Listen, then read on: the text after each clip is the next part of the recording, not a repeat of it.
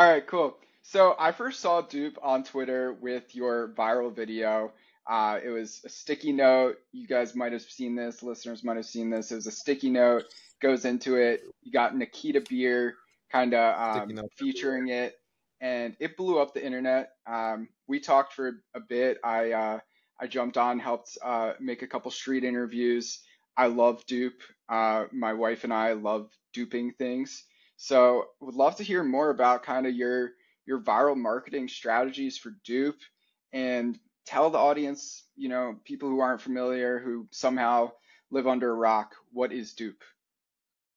Well, go to dupe.com immediately if you haven't heard it, especially if you're buying furniture. It's going to change your life. You're going to save a ton of cash. It's basically a visual search engine. We do visual similarity searches on products across the internet, millions of products.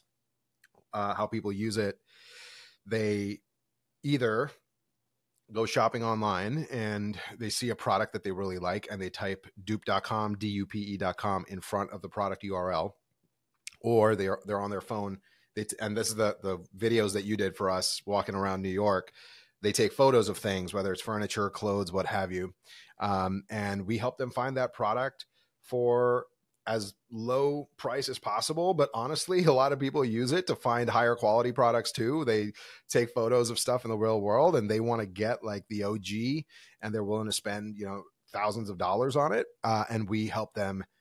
We call that duping up. Like, we help them find those products. So yeah, like it's gone bananas viral, which is awesome. We launched this thing 3 months ago. We have 2 million shoppers on the platform, grown completely organically. I don't know if you saw this, Jason. We were on the Today Show a week Eh, ago. Did you see this?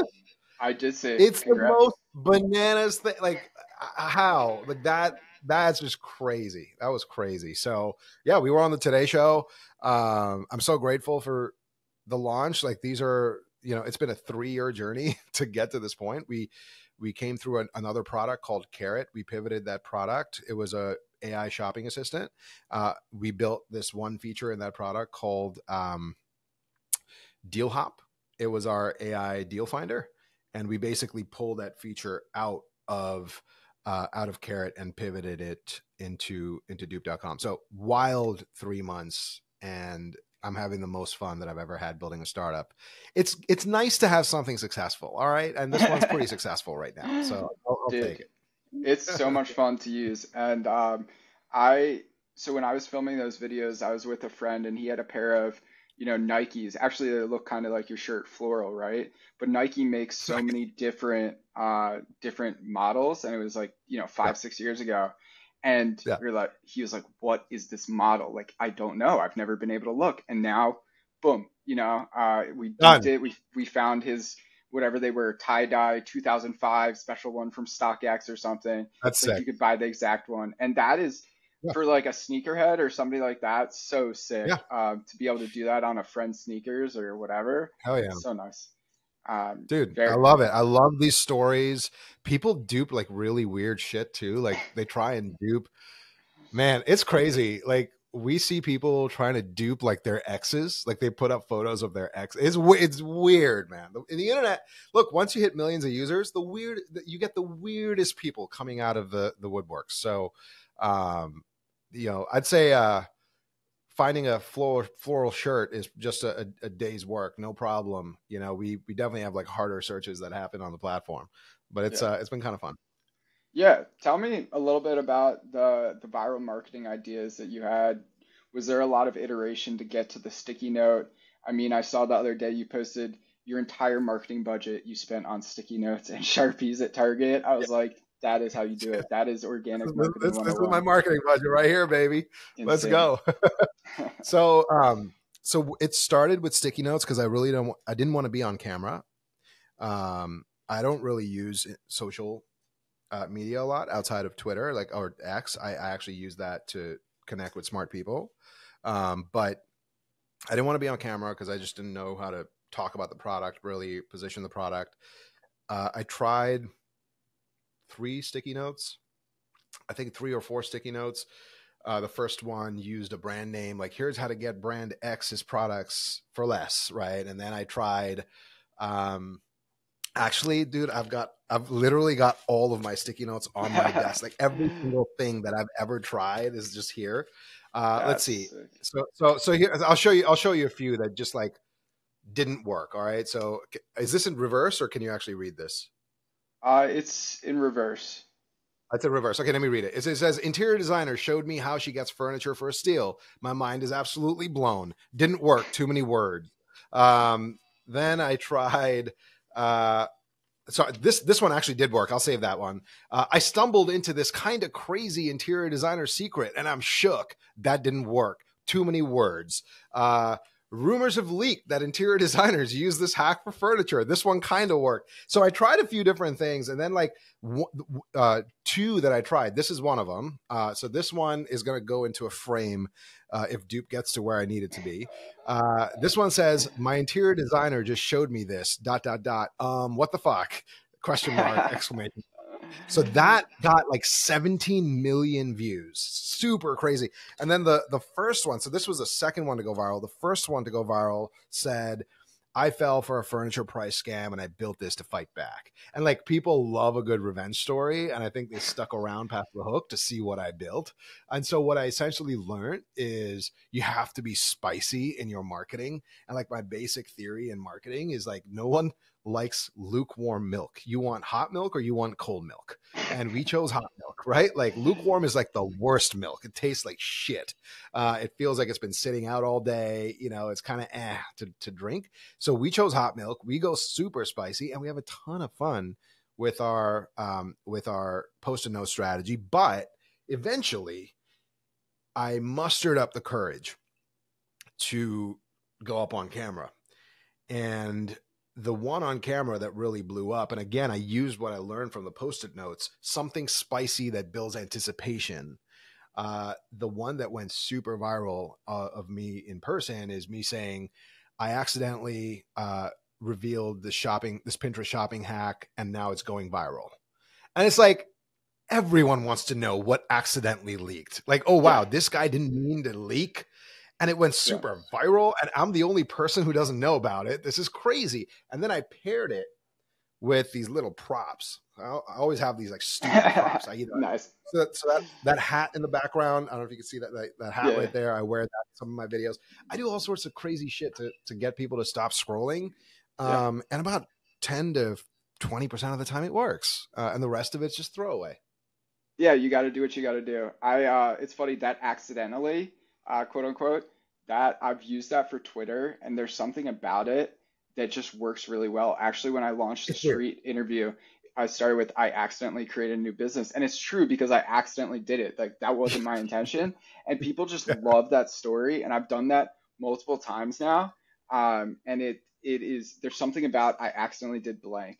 I also think a really good point there is the sticky notes, the short ones are the ones that did best, right? When you try to do too many words, like people, nobody got time for that, right? You need something hooky. No one's got time. And then, dude, spicy or cold, right? Like that's the whole point of memes make millions, right? My book and the whole philosophy is like, you got to do spicy marketing. That's how you get attention, you know? And while writing the book, I studied the history of marketing, and like, they've been doing spicy marketing forever, right? And now it's TikTok. Let me tell you something. Yeah. So there's this guy that I learned about when I think I was like, I want to say I was like 19 or 20 years old. This is when I was just breaking into design as a job, and I worked for an agency, and I read like a maniac about Mad Men. This is when Mad Men the show was blowing up too. This is when I was coming up, and so I got so interested in like the psychology of kind of Mad Men advertising. And I started reading all these advertising books about it. And I learned about this guy from an agency called Young and Rubicam, Y&R. I don't know if they're still around. They were like one of the top 3 or 4 back in the day. And along with like J. Walter Thompson and a few of those. So this guy, his name's Rosser Reeves. All right. This guy is just a genius direct marketer. And he talked about something that I didn't realize I internalized, back in like 2004 or whatever, that I started doing in Dupe videos, and it stuck. And I'm going to kind of pull a thread here. So he said, when he does advertising, and remember, this is from the days of TV where ads were 30 seconds to the mark. He said in a 30-second ad, you need to say your product name 3 times, and that will assist in brand recall. Now, I didn't realize I was doing this on all of the dupe content that I was doing where I was on camera, but I always lead with, make sure you go to dupe.com. That's dupe.com. So I actually like spell it out, dupe.com. That's dupe.com. While I'm showing the URL. And then toward the end, I say it a third time. So make sure you tell your friends about dupe.com and you're going to save a bunch of money on your next furniture purchase. Right. And when I went back and I looked at my videos, I was trying to analyze what about these videos were working. And the thing that I noticed, the thing that blew my mind is not that I remembered it weirdly, like without remembering it. It's that when other people started talking about our product, they were using the same exact, it's like, I found it on dupe.com, dupe.com. It's so weird. And it's not like you need to spell the word dupe. I mean, it's a 4-letter word. I mean, Gen Z knows how to spell the word dupe, but they were doing it, I think, because we do it in all of our ads. And there's this app that just got released called Podscan. Shout out to Podscan, man. What a killer product. They're basically a search engine on podcasts. I didn't even realize how many podcasts had mentioned dupe.com. That when I use this product, almost, I want to say every single mention of dupe.com was followed by dupe.com. And my mind just exploded. I was like, holy shit. Even when the Today Show talked about us, they said dupe.com, that's dupe.com. So it just totally blew my mind. So anyway, if you're in marketing, there's something there. All right. There's something in the 30-second spot. Just keep saying your product name 3 times. Find the optimal moments to say it. And I think it's going to assist with brand recall. I completely agree with that. And an added thing on there, your Twitter is Bobby from dupe.com, right? Yeah. And it could have been just Bobby, your last name or whatever, or maybe even anonymous, which like obviously you don't want to do that. It's like if you want to build trust, use your face. But what I'm saying 100%. is like, yeah, dude, like the repetition of it, and I've seen that with Memes Make Millions, with other articles I've written. Like I wrote an article called "Cringe is the New Cool," embrace the cringe, and Yeah, I've read that. dude, seeing people say your words and your slogans, it is very powerful. And It's the crazy. world belongs to like slogan creators, whether it's an ad man, a marketing person, Elon, whoever, like creating words and slogans, and then the repetition again and again and again, and reminding people until it's in their head and they're saying it too. 100%. So yeah, it's pretty sick. I gotta ask, dupe.com, 4 letters. How much was that Yeah. domain? I feel like that's got to be an expensive domain. I mean, look, even our investors are afraid to ask me this question. No one asked me this question. What I'll tell you is like we had a few months of runway and I blew up most of our cash on that Dude, domain. So and it it was was worth it. I mean, I'm here Yeah, now. I'm talking to dude, you, like dupe.com, dude, that is, oh, that's so dupe.com. cool. That's so cool to If you know the if you value. go to if you go to Google Trends and you just look up the word dupe on Google Trends for the last 10 years, it is literally a freaking rocket ship. It just goes through it goes through the roof. And that gave me the conviction to know that I needed to own the .com if I wanted this concept to go, especially because we're telling people to type the domain name in front of your product URL, and you can't have a long domain name for that. Yeah, So to compete with us, you basically need something as compelling, at least on that URL hack, that reminds that people will remember. And then your yeah, marketing is going to have to be just as good, if not better, at reminding them to use it. yeah, Right. I mean, it's like every day I wake up and I make a new video, and the video is almost always the same. The hook is always different, slightly different, and the rest of the video is exactly the same. And that repetition, if you're on Instagram or on TikTok and you run into that product, it's just it seeps so deep. People reach out to me. They're like, yo, I've seen your ads everywhere. And it's like, I don't do ads.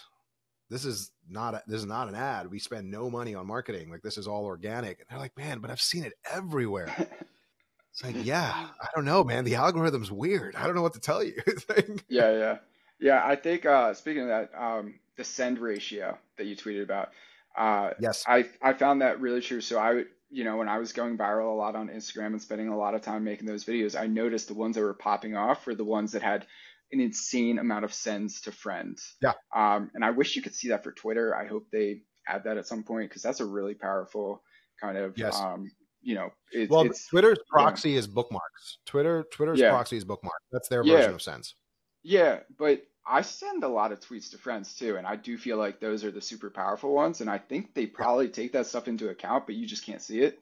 And Yeah. so I think whether it's making something really helpful, like you do with Dupe, Yeah. like those videos, like everybody wants to help their friends save money, right? You're like Yes. tapping into something just so, Yes. valuable where they want to save money.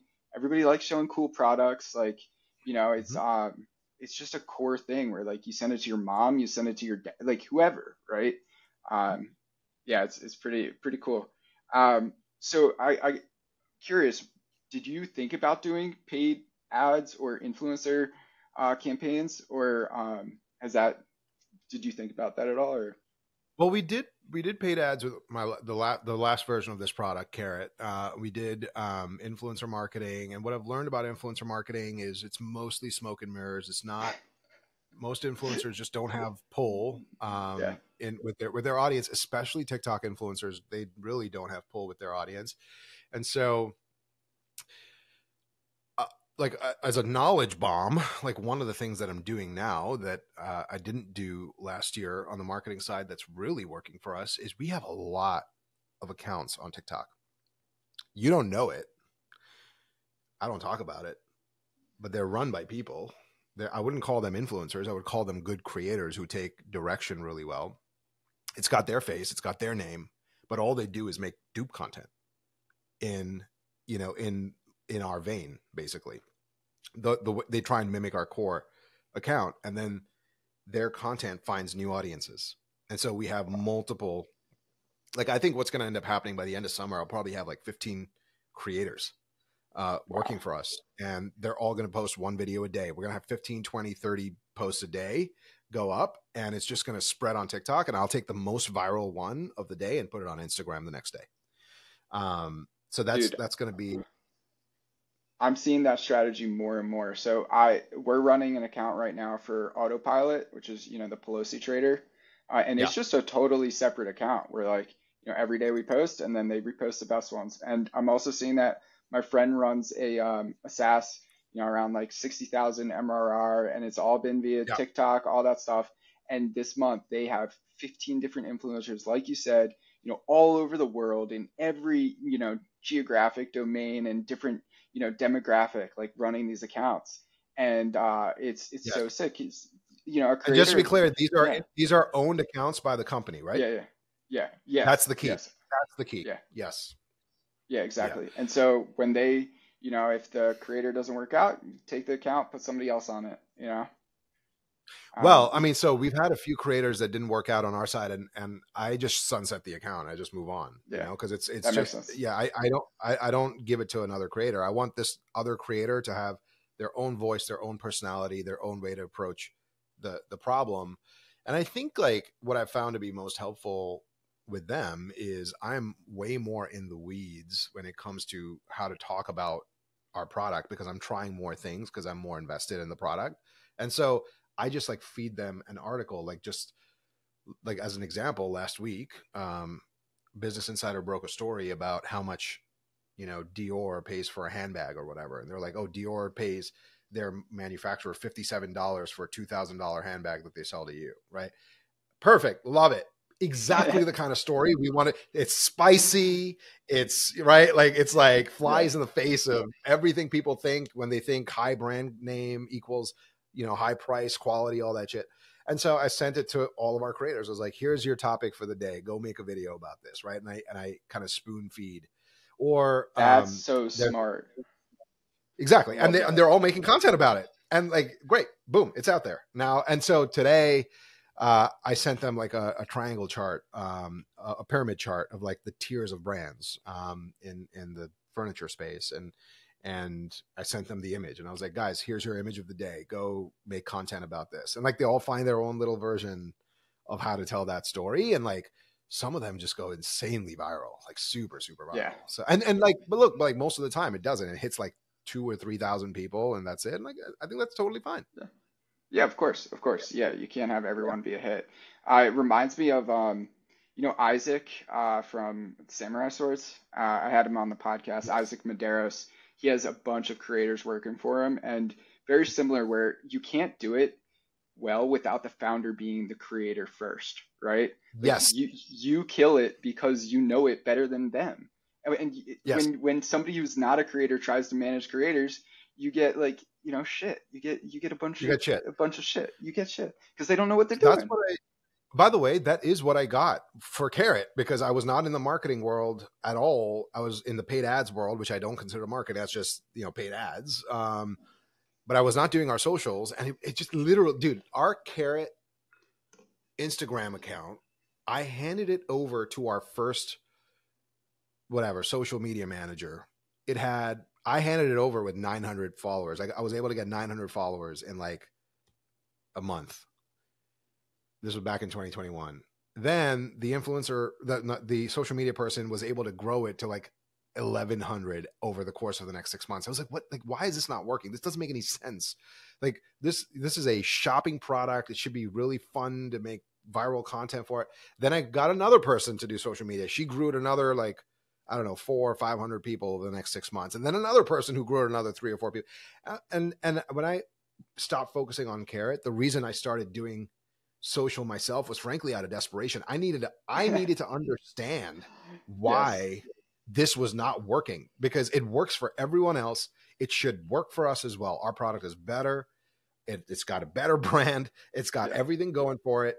And so I literally took the reins of it and I discovered all these little tactics. For example, the send ratio. Like you want to go viral on Instagram, you need a 2 to 4x send ratio to like ratio.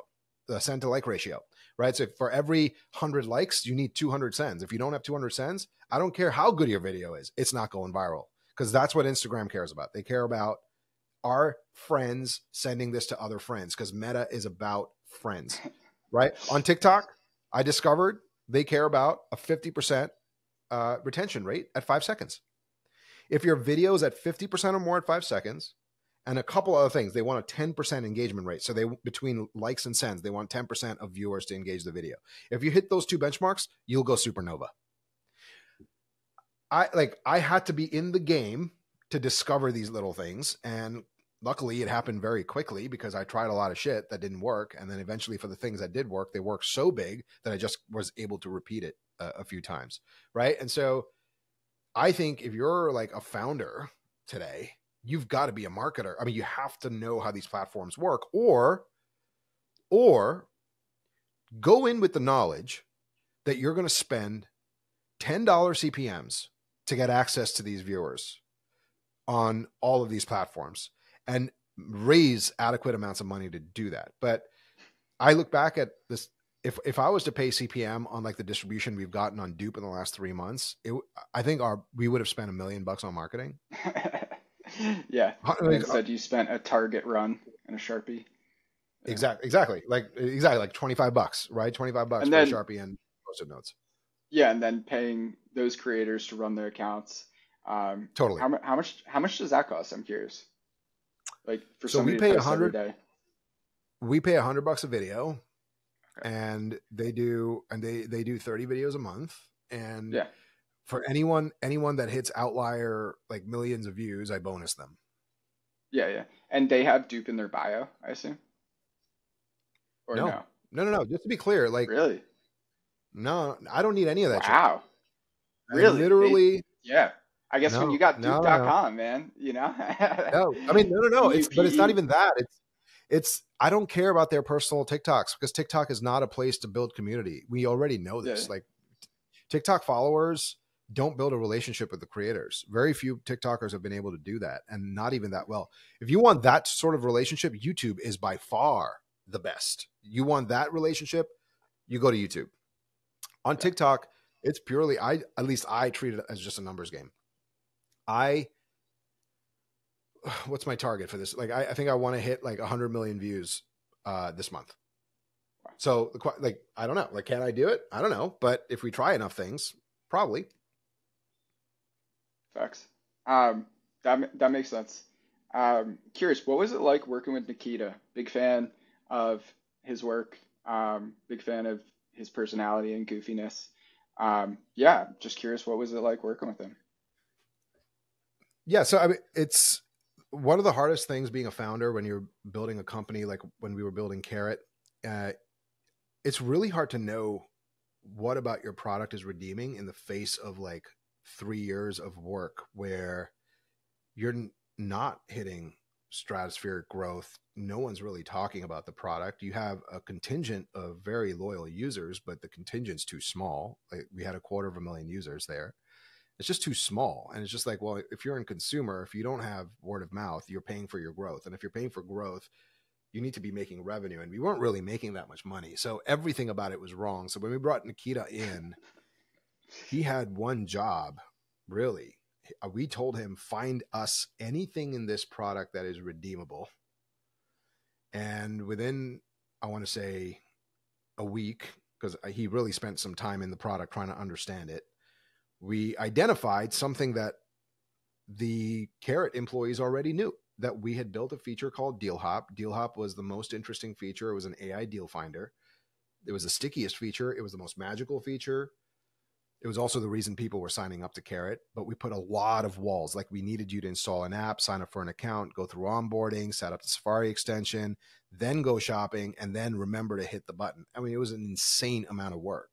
And what we did with Nikita was we redesigned the solution to invert the time to value from minutes to near 0 seconds, where you don't need an account. You don't need to install anything, and you still get value. And what ended up happening, and the bet that we made, and honestly, when we were working through this with Nikita, we knew we were going to rebrand.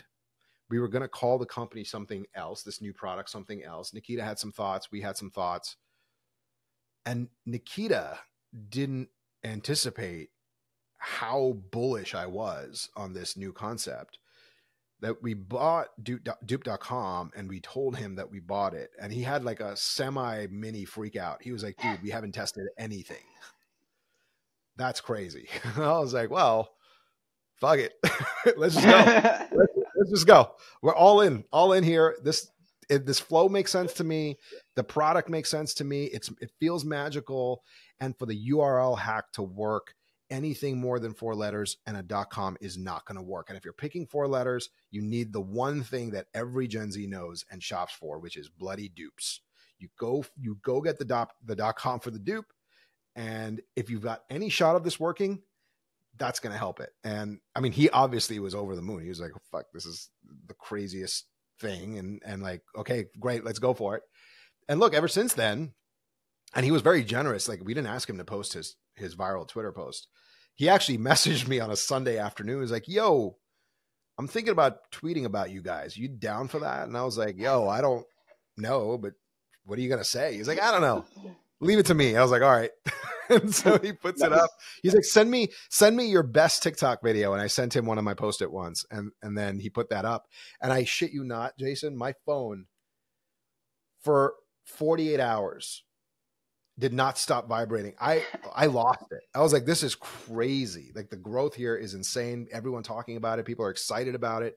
I was expecting a lot more pushback from people. No one pushed back. Everyone was like really into it. Dude. And look, like Nikita made that happen. He injected the first dose of virality into the product. The challenge is because there are no network effects in the product and it's a single player distribution model, we saw a huge spike and then a huge crash down 2 days after that.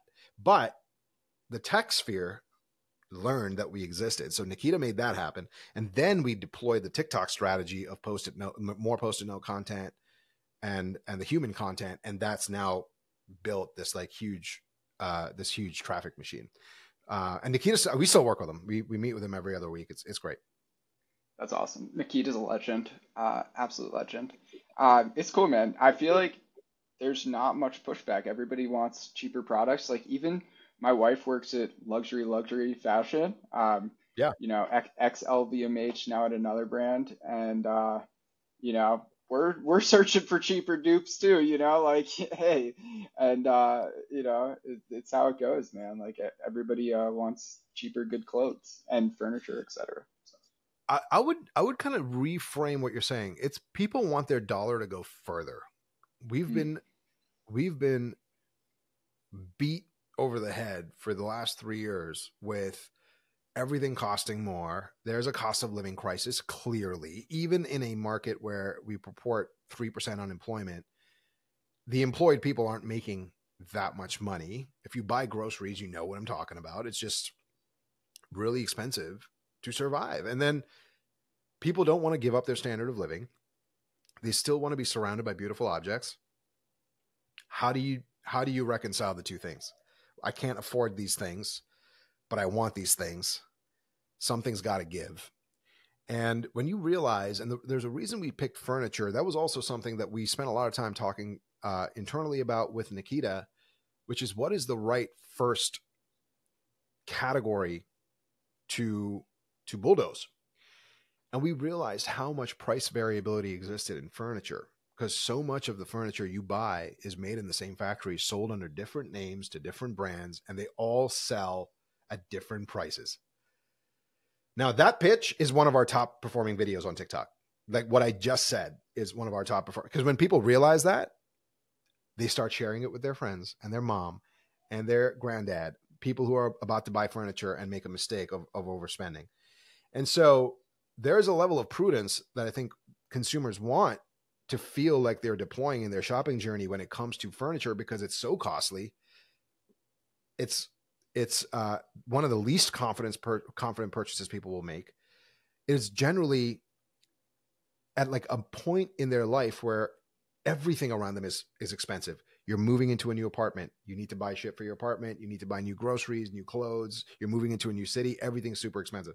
You're redecorating your house. Forget it. Everything's too expensive. You're moving into a new home. Everything's too expensive. Your kids are going off to dorm. You need to buy something for their dorm, or going off to university. You need to buy something for their dorm. Everything's too expensive. It's like one of those moments in your life where everything is so expensive that any relief on that expense is going to feel like a blessing. And this is one of the things that people have resoundingly told us, which is, thank you so much. This is amazing. I've saved so much money. I'm telling everyone about this. Da, da, da, da, dude, da. It's yeah, no mistake that happened. yeah, you guys are getting rid of the information asymmetry. And I wrote an Yes. article about It's a good way to put information it. asymmetries recently. Like information asymmetries is how you get rich, right? And for, you Yes. know, a fashion company, they have that asymmetry of they're producing bags for $1, selling them for 100, right? Furniture the same, and nobody has any clue on furniture, right? It's clueless. It's like it's how car repairmen like screw over people, right? They just keep telling Mhm. you shit that you need to fix, and nobody knows about cars anymore because it's 2024. And so Yeah. you guys are getting rid of that information asymmetry, and I think that's actually like I'm gonna do some journaling, a cool business model of what other information asymmetries are out there that we can now use technology to get rid of and fix that gap because people love it and everybody wants it. It helps people. Um, Yeah. yeah. Again, I think like pricing transparency in furniture. We've seen this in fashion. We've seen this in accessories. There's certain things where it's not as effective, like vintage stuff, right? Like vintage stuff is generally speaking idiosyncratic, bespoke. You know, like you buy a vintage piece of furniture that's a piece unique or a one of one, and it's like, well, what is this worth?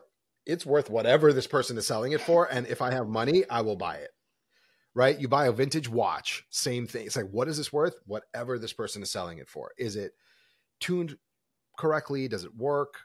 Are they going to give me a warranty? There's all sorts of questions that come into mind when you buy vintage. But if you're not buying vintage and you're buying contemporary, price transparency is a huge consumer leverage point. And I truly believe this is very powerful, not just for consumers, but for businesses. I mean, we drive tens of thousands of clicks to small businesses who can't compete on Google because it's so bloody expensive to show up at the top of their ads, because you're competing with every major retailer. How do you do that? And we'll drive the clicks for free. Why? Because for us, it's just like, yo, if users feel like they found this valuable, whether or not we make money on this one purchase, they're going to tell 5 other people, and those people are going to buy something where we make money. And like, that's our model, and it works. And that's how Gotcha. we've been, I mean, we became profitable a month and a half into launching Dupe, and we've remained profitable. We're profitable. But this is in our history, a huge deal. Because we weren't making money for 3 years, and then now suddenly we're profitable. Why is that true? Zero time to value, magic in the product, high word of mouth, no CAC, extreme value for the user, right? Like all of these things came into being and created this like this machine that is growing itself, which is pretty dope. I mean, that's how VC back companies are supposed to do it, right? You know, like take a few years, figure shit out, lose some money, and then you better figure it out eventually, and Yeah. you're killing it. That's amazing. Yeah, I mean, look, there was also no guarantee that we were going to figure anything out. You know, I think we made some bold bets in the past that didn't work out. I think you want to stay alive. That is rule number one of entrepreneurship: do not die. And Yeah, Paul Graham. Yeah. right, exactly, stay Yeah. alive. And if you don't die, and you maintain your level of intensity, and you show up with a level of motivation that you had on D0 when you first had your initial idea, and you have partners to boot that honestly believe in you. And this is one of the things, like, you know, at Carrot and Dupe, our investors, there's just a belief that we're going to figure it out. They haven't gotten in the way. They've been patient. That's very important in business, is to be patient. The impatient plan almost never works. See Groupon, right? They had an impatient plan. It just didn't work. And build solid foundations, report on things that are not working, learn from those things, and move fast. And those things, I think, for the last 3 years have really helped us get to this point with Dupe. It was a lot of lead bullets, no silver bullets. We tried a lot of things that didn't work. One of the big things that helped us, interestingly, is niching down, like picking one category, furniture. It helped our marketing. It helped the website. It helped show users exactly how to extract value from us in the moment. It helped the algorithms on social media, because they, you know, Instagram and TikTok send our content to people who are already looking for furniture. Like, so many people have said, oh my God, this video found me at the right time. I moved into a new apartment. It's like, actually, that wasn't magic. That was Instagram. They know you moved into a new apartment, and they connected dots that we Dude, didn't connect. oh, They connected. it's crazy. My wife, as we were getting married closer and closer, she started getting wedding stuff. After Yeah, marriage, she's already getting like baby stuff, and like it's 100%. like how the oh my God, did you guys know that she posted these wedding photos? Like that's 100%. crazy. It's crazy. Uh, it's amazing though. It's very cool. I love It's that. amazing, Niching but down with it. Yeah. you've got to know how to jujitsu that algorithm in your favor. And if you're everything to everyone and you're lukewarm milk, it ain't gonna work, baby. You're wasting your Yeah. time. I've been there, done that. It didn't Yeah. work.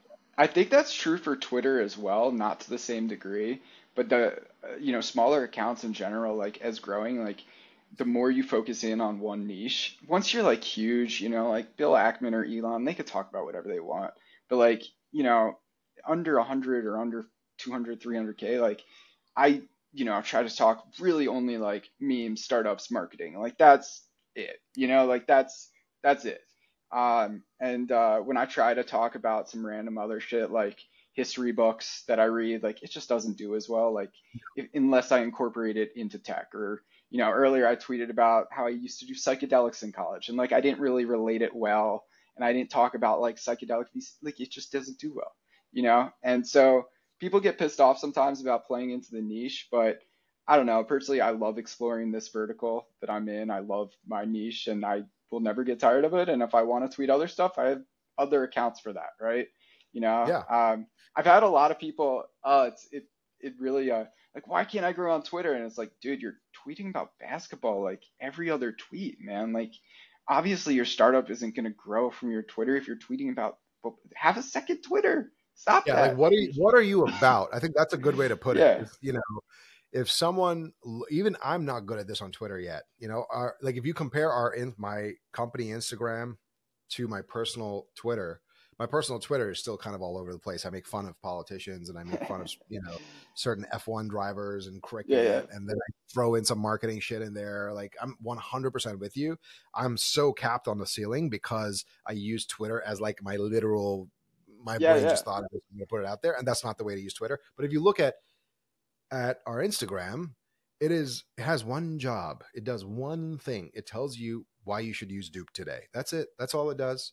And it's grown to over 200,000 followers and tens of millions of views and likes, and like it happened because that is like people know what to expect from that account. So I'm 100% with you on this. I think you're right. yeah. I wonder if almost a theme page on Twitter might do well. I've been really fascinated by those recently. I've been trying to Hmm. buy a couple, and I'm building one myself because they won't sell me their goddamn pages. But like I'm trying to build a cyberpunk kind of style one. I wonder if a beautiful furniture aesthetics page where it's 3 tweets a day and that's it, and you're starting to share that from your account, maybe getting other people too. I've seen that work really well. I know George Mack, he has an advertising page and like it's Hmm. anonymous. Nobody knows it's him, but if he retweets every post, the other page retweets his stuff. Yeah, I mean they have You know, like the car dealership guy, right? yeah, Like yeah, yeah, talks about exactly, exactly that. The marketing guy. There's a new guy yeah, every fucking week. Like dude. a new category gets unlocked. The gamer Yeah, guy. it's I smart should be the though. furniture At, guy. no, at the end of the day, or just a second page where it's just beautiful furniture, like Right. every day the aesthetic of it. And it's smart because sometimes you do just want to tweet your bullshit. You want to just talk your shit, like, and have fun. And like, I don't want to keep Exactly. every post super serious marketing stuff. Like, sometimes I like to talk about whatever with my wife or, Right. goofy stuff. Right. So Yeah. yeah, I mean, like some folks, like Nikita, for example, has his whole zeitgeist is shit posting. Like, he's the yeah, best yeah, at it on Twitter, like hands yeah, down, period. And then it's so funny. He's part of this like cabal of Twitterati, like the Twitterati. It's like yeah, him and Sahil Bloom and Sam Parr and Sean Puri and like all these people that all have podcasts and stuff. And it's so interesting how each of them have their own the character in the game, right? Like Sahil's like the positive motivator, ice bats and super fit, handsome, great hair.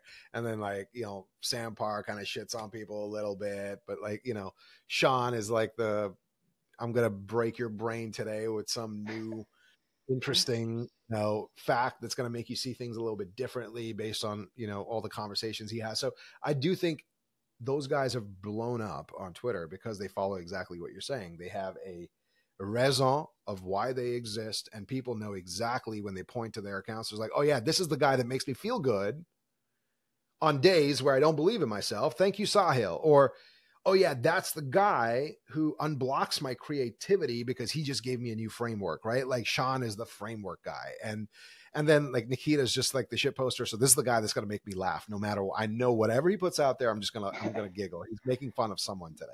yeah, And yeah. so that's, yeah. And it seems to work.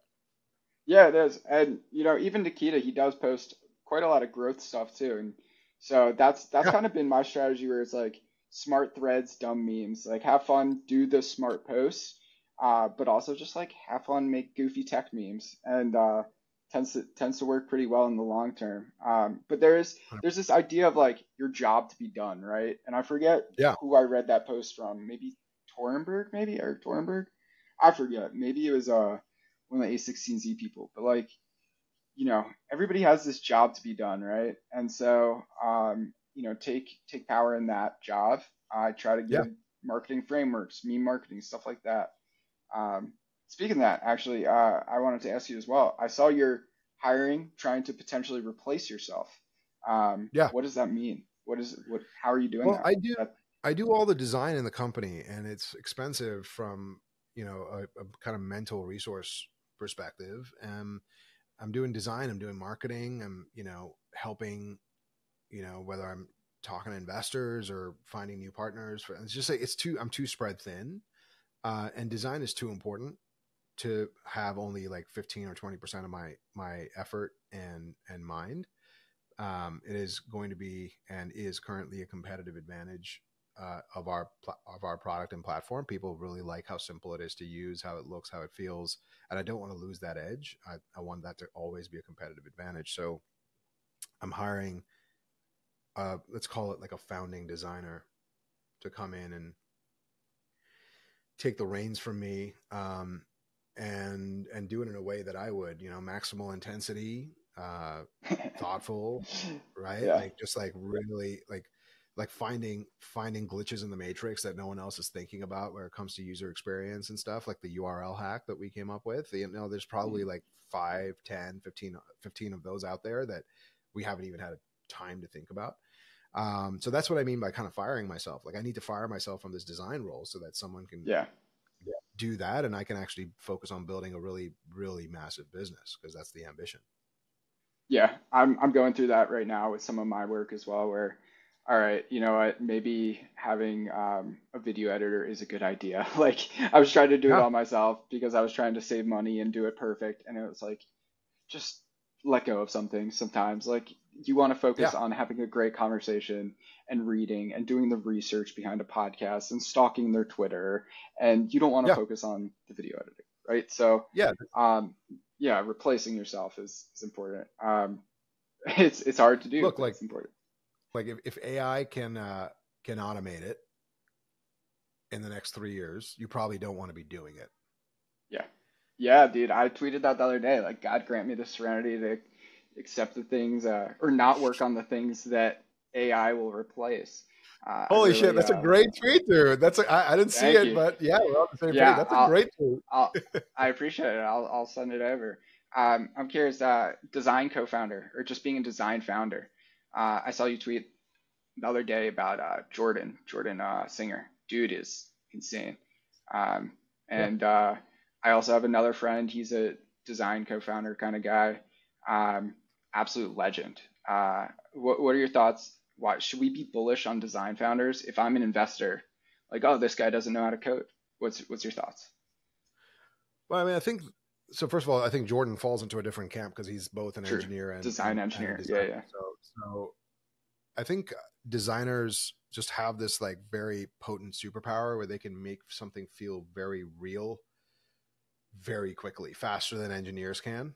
Um, and you know, that's not to say that there are definitely many engineers out there that can work really fast and build products, but there's something about holding a prototype in your hands where you just get a sense of what that future looks like without writing a single line of code. You basically de-risk engineering and all of the engineering effort by just showing someone a sense of how something might work while retaining all of the things that the consumer is going to value in the journey.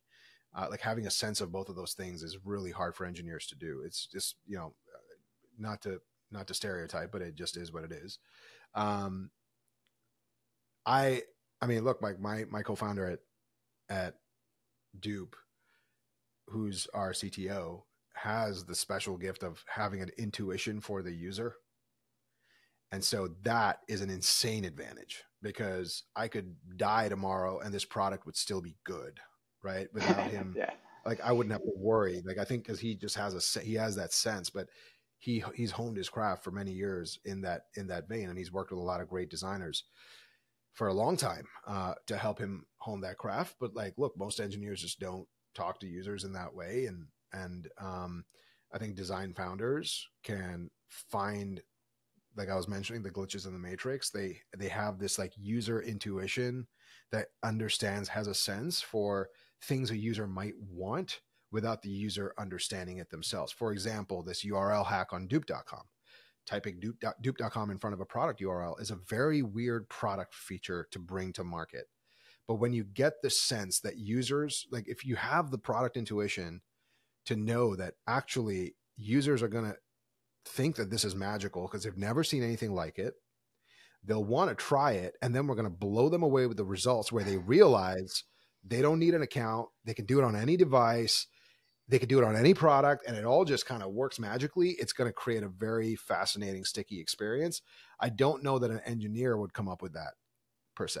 I think you need a sense of like a design intuition the consumer intuition that most designers tend to have. So when I say bullish on design founders, that's what I mean. Just having a faster path to understanding what consumers want. I love that. I really do. I was at the Cooper Hewitt yesterday, Mm. Design Museum in New York. Yeah. Design museums are my favorite. I went to one in London, London Design Museum, whole like, room of old Apple stuff. Just like designers think different. And I didn't realize this until Figma is a thinking tool. It's not just a design tool. Like, oh my God, For sure. my friend, my best friend Shane, he's a designer. He, invites me to do this Fig Jam. Like, I didn't know that was a thing before Figma. Like, oh Yeah. my God, this is so cool. Like, this is a new way of thinking for me, and I've really been enjoying it. I feel like every marketer actually should know some Figma. At least be Hmm. pretty decent to come up with ideas before you go, like, put in some serious time. I think it's a helpful thing.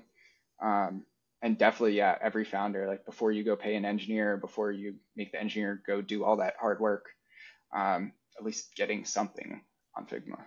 Yeah, like So putting something in your hand on a device that feels real and that you can do in an afternoon.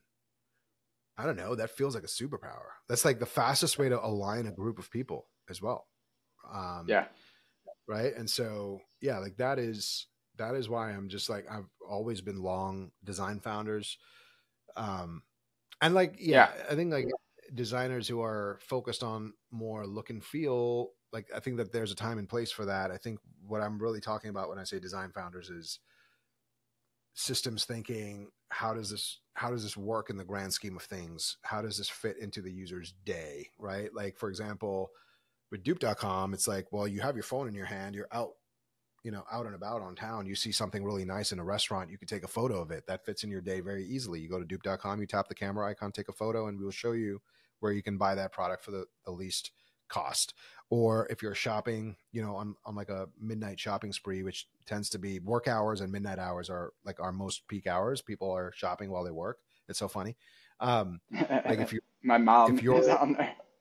100%. And so, but if you're on a product URL, Dupe fits in because you'll remember us in that moment where you say, "Oh my God, this is too expensive. Let me just type dupe.com in front of the URL." You're on the page, you're on the product page. There's nothing to copy and paste. You can just literally type that on your keyboard, and having a sense for that, the fact that that fits in so seamlessly with the shopping journey, I think it just takes a little bit of a leap of faith, and design founders tend to have that. Yeah, I'm curious. What do you see the vision being with Dupe long term? Is it building, going, giant public kind of thing, or is it, an acquisition? No, where we're going is we're going to build the world's first hybridized marketplace. So we have infinite demand. We have we have infinite supply and growing demand. So we have as many products as we want to put on these results pages and pull down, we can. And we have growing demand. People are showing us what products they want to buy, and then we connect them. Everything is affiliate based. In the future, it'll be affiliate based and direct purchase. So we're going to have buy buttons across Dupe, and we'll be the first version of a hybrid marketplace where you can buy from us, and it's also okay if you don't buy from us. We'll just tell you where else to go because we'll make commission if you buy from them. Right. And I think like that is a huge opportunity. I think of comps out there like Alibaba is a $150 billion company. Mercado Libre is an $85 billion company, right? Like eBay, Etsy, like these are large multi-billion dollar marketplaces where people are looking for a thing to buy. And we are going to partner with all of them. And we're also going to offer our own products to the user so that the user ultimately can vote with their wallet, and we make money either way. So that is the vision of where it's going. Dude, this was Yeah. awesome. I really appreciate your time. Yeah. Had a lot of fun. I feel like a lot of takeaways. So thank you so much. Love it. Thanks, Jason. Uh, Thanks for having me should on.